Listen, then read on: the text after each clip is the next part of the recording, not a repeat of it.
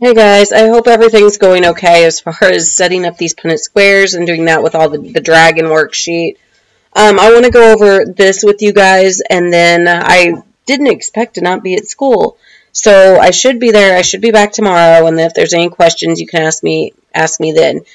Everything right now is going to be a participation type grade, and then we will get one that's for a grade once I'm there and make sure that everybody's okay. So let's get this started. So setting up a punnett square, just once again making sure that you guys are comfortable and okay with this. And if you are, then great. But I want to make sure that you are, because we are going to get into more advanced genetics.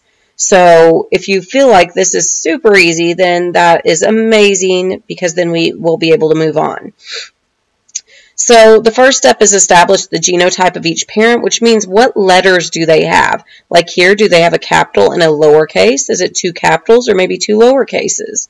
Step 2 is place one parent genotype across the top and place the other across the side.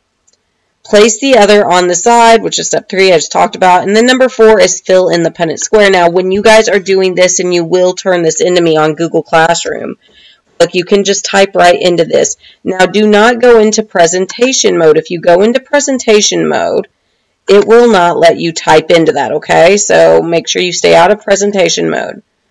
All right, so I'm just going to type in capital R, little r. I'm bringing across and down.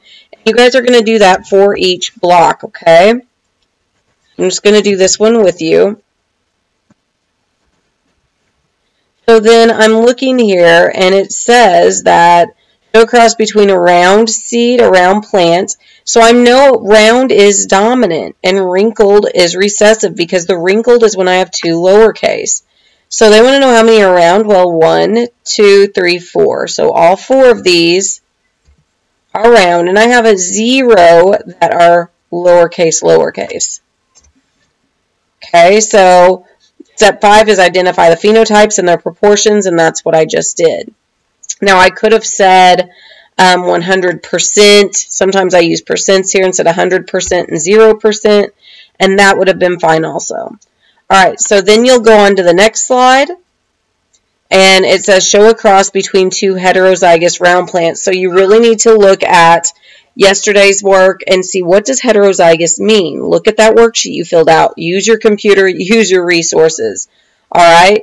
So you're going to go through and you're going to establish the parents' genotypes. What does heterozygous mean? You'll type it in right here for mom, type it in right there for dad, and then you are going to set up this punnett square. Once again, you can type all of these right here. Like if I want to put an R there, I can type there, and I can fill in the box. Then I can determine the ratios there. All right, and you're going to go through and do that for each one of these problems.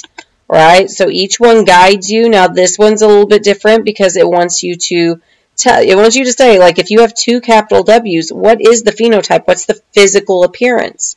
Well, two capital W's, for example, it says a heterozygous yellow. As soon as I see heterozygous, that's a capital. So that capital must mean that yellow is dominant. So anytime I see a capital, I know it's going to be dominant. Okay, so I'd type yellow in there.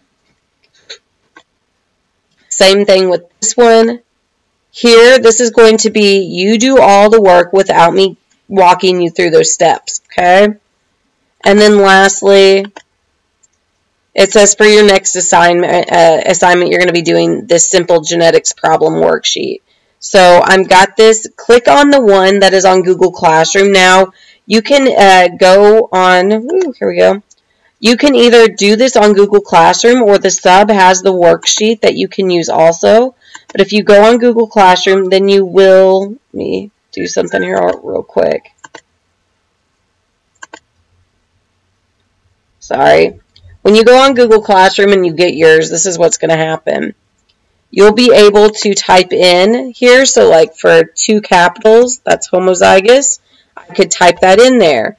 All right, you can type into all these boxes. So you can turn this in online to me, or you can get a paper copy from the sub and do it that way also. Either way is fine with me. All right, guys, so then you're just going to walk through. You're going to do these problems. Once again, this is participation, but make sure you're trying, because you are going to, this is practice. You're going to be getting one when I come back and make sure everybody's okay, you're going to be getting one that is for a grade. All right? If you have any questions, let me know, and I hope to see you guys tomorrow. Have a great rest of your day. Bye.